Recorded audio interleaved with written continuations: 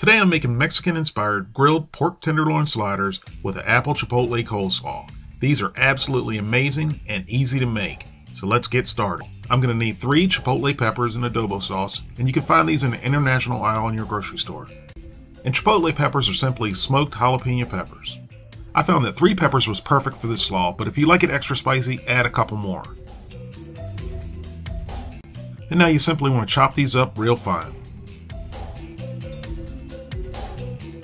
And now add them to a large mixing bowl, along with chopped up Fuji apple,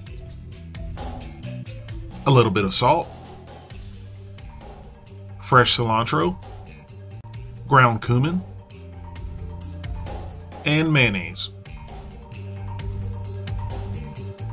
Now give that a good mix to get everything well combined.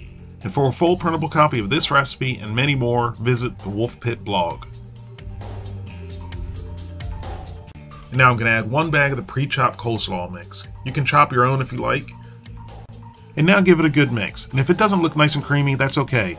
Cover it up, put it into the refrigerator for a couple hours, mix it up again, and it'll be nice and creamy. And now for the rub for the tenderloin. I'm going to start with oregano, granulated garlic, granulated onion, black pepper, chili powder, cumin,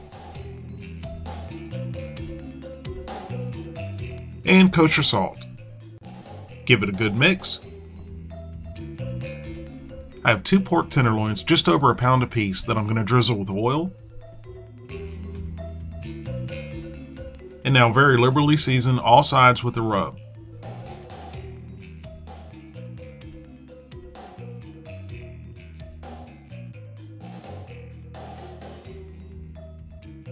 Now these go into the refrigerator for 1 to 2 hours to marinate.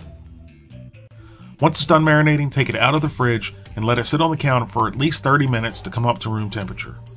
I have the grill dome preheated to 400 degrees and set up for direct cooking. Now I'm going to grill these for about 5 to 6 minutes per side, or until it reaches an internal temperature of 135 degrees. And if medium rare or pink pork bothers you, go ahead and cook it to 145 degrees.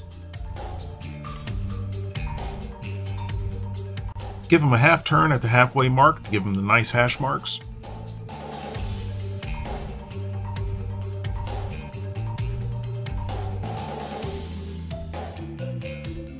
After 2.5 to 3 minutes, give them a flip.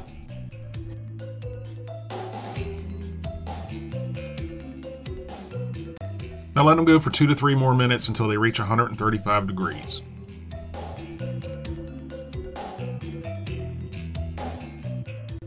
Once you take them off the grill, loosely tint with aluminum foil and let them rest for 10 minutes before slicing. Now slice the pork as thin or as thick as you like. It doesn't really matter with this cut because it's going to be extremely tender no matter how you cut it. And like I said before, if pink pork bothers you, go ahead and cook it a little bit longer until it reaches 145 degrees.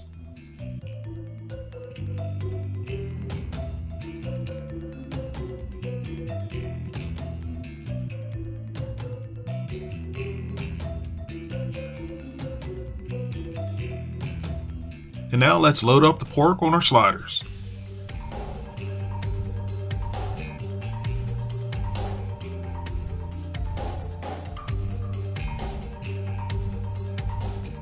And once you think you have enough pork on the sandwich, go ahead and add another piece. And now top these off with the Apple Chipotle Cole Slaw.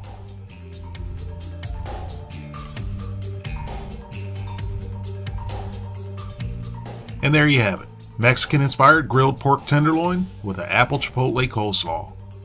These little sandwiches were absolutely amazing. Thank you all very much for watching. Please don't forget to like this video and subscribe, and I'll see you soon.